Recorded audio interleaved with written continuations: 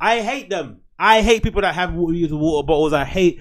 There's nothing worse than enthusiastic water drinkers. There's nothing worse than people who make water drinking into some kind of workout. That, you know, the person that eats fucking 17 donuts, 18 Kinder Buenos, but suddenly has a bottle of water next to them and keeps sipping on it as if that's gonna, you know, alleviate some of the stresses that they're causing to their livers, arteries, and their cholesterol levels with all the amount of, you know, artificial flavorings and, you know, stupid sugars that they ingest in their bodies. It gets on my nerves. It gets on my nerves, but it's also interesting.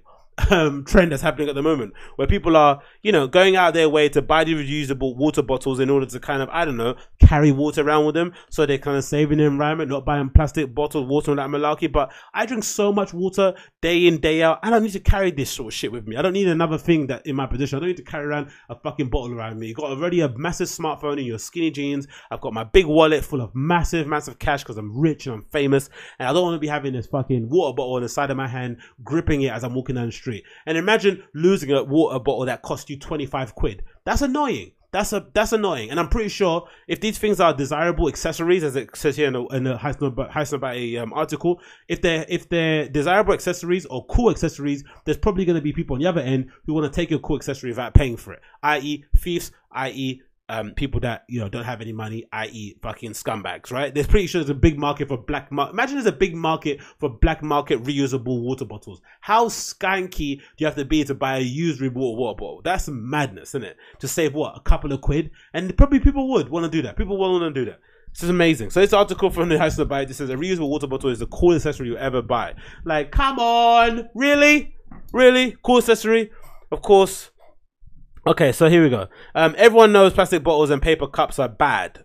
Do they though? Do they know that? I don't think everyone knows that. I think some people are pushing this agenda onto us, but everyone knows this. But that doesn't make eradicating them from your daily life easy. Whether buying water at the gym or picking up a morning coffee, urban life feels more impossible to navigate without damaging the planet long term. If only there was some kind of solution.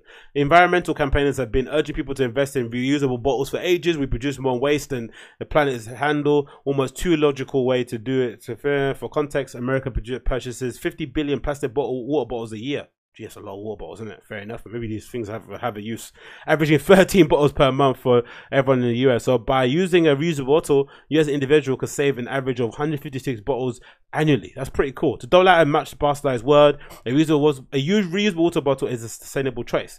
But if saving the world isn't enough incentive to start using a reusable bottle, perhaps you'll be swayed by the fact that they're now, wait for it, a bona fide fashion accessory. Environmentalists have been championing the cause for ages, but now reusable bottles are cool. So imagine being an environmentalist. Imagine actually caring about the planet, going out your way to attend these rallies, going to conferences where no one cared. And now the only reason why people care about reusable bottles is because they're cool. Because you want to post it up on Instagram with you crossing your legs, looking out onto the sunset, doing some weird pose, jumping up into a star sign, whatever it may be, being a visco guy or girl and drinking your water. But that's the reason why people are using it. Not because of your message, not because of the environmental benefits, but because it's cool. How annoying, man, must that be if you're an environmentalist? You must be so sick to your stomach. It must be such a weird, conflicted place to be in. You've got a lot of people now using reusable bottles and saving over 150 bottles per year of plastic, but then also they're only doing it for the image. Oh my God.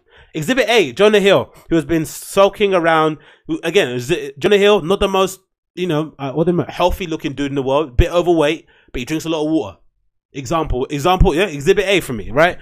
I don't think I've met anyone that... Everyone I've met that's an excessive drinker of water is, you know, morbidly obese for the most part, right? There's no one I've met who's an excessive drinker of water, has a bottle in their hand, who's kind of fit. Most of the time, it's always the kind of overweight person that's to compensate for the fact that they went out to Pret a Manger and bought a fucking, you know, macaroni and cheese, you know, pasta bake or some shit, and a baguette and a sandwich and a couple of brownies, right? And they're offsetting it with a bottle of water. It's like, come on, really? Really? You can't offset shit. Or people that or people that force you to walk. No, people that kind of say you should, or no, people that work who kind of scoff at you when you try and get in the lift, right? Like, oh, it's just only a couple of work. No, the stairs aren't my workout. I go to the gym every day for an hour, or I go running in the morning 5 miles and more, or 3 miles and more. I don't need to walk the stairs in order to kind of get my exercise. I do my exercise before work or after work, at lunch, whatever. I work out. I don't need to offset my lack of working out by walking up some stairs. What's that going to do? It's locomotion. It's not working out. Like, what the fuck is this? Anyway, Jonah Hill, who has been sulking around Soho Catching the absolute unit that is a 64-ounce half-gallon hydro flask, which he has customized with stickers as if it were a skate deck or a MacBook. Given a relationship with the all-birds-wearing climate champ Leonardo DiCaprio, Hill is not doubt aware by... This is so cringe. You must laugh yourself writing this, no?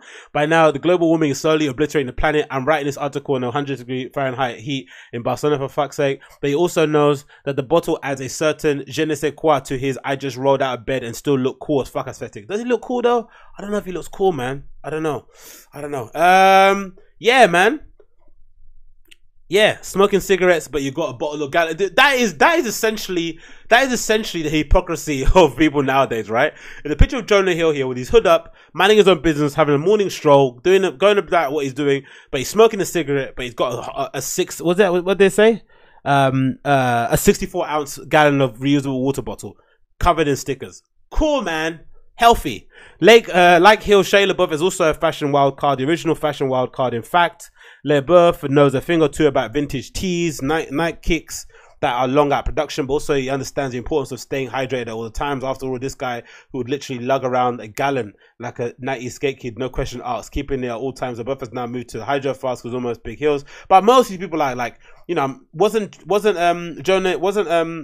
Shia LaBeouf like an addict, or, you know, used to be an alcoholic. So I guess you have to offset that desire to also pick up a glass of whiskey by having a hydro flask, maybe. I don't know, but odd that one. Reusable bottles don't begin and end at hydro flask, however, with the plenty of brands coming together with some sweet designs of their own. Yeezy friendly canteen in collaboration. What? Phipps Yeezy friendly canteen in collaboration with Clean is one of the biggest sellers, while online ceramics Neglen bottle has proved to be popular. There's a Yeezy bottle. There's a Yeezy thingy bottle. Is there really? What is this? What? Okay, sorry, I'm not doing that. So yeah, they got the Virgil bottle on here. Drop a rainbow. I don't know, man. These things are $28. Another one by Silent and Naglin is $30. One that Supreme did. The Hydro Flask is $30 for an 18-ounce. You got another Naglan plastic one. You got another Virgil Abloh Soma one that's $50.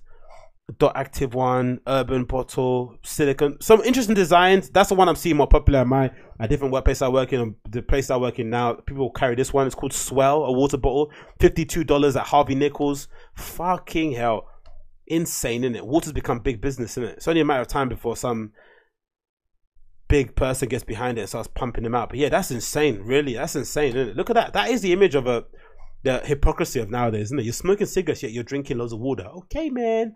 Okay, but yeah, I'm not down for it. Not keen. I think everyone that uses, maybe unless maybe Shia LaBeouf looks like he works out. Most people I've seen that drink excessive amounts of water in the day and always are going to the flipping.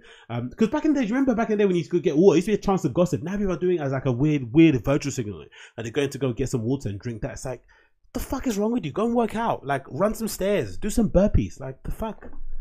Anyway, what do I know? What do I know?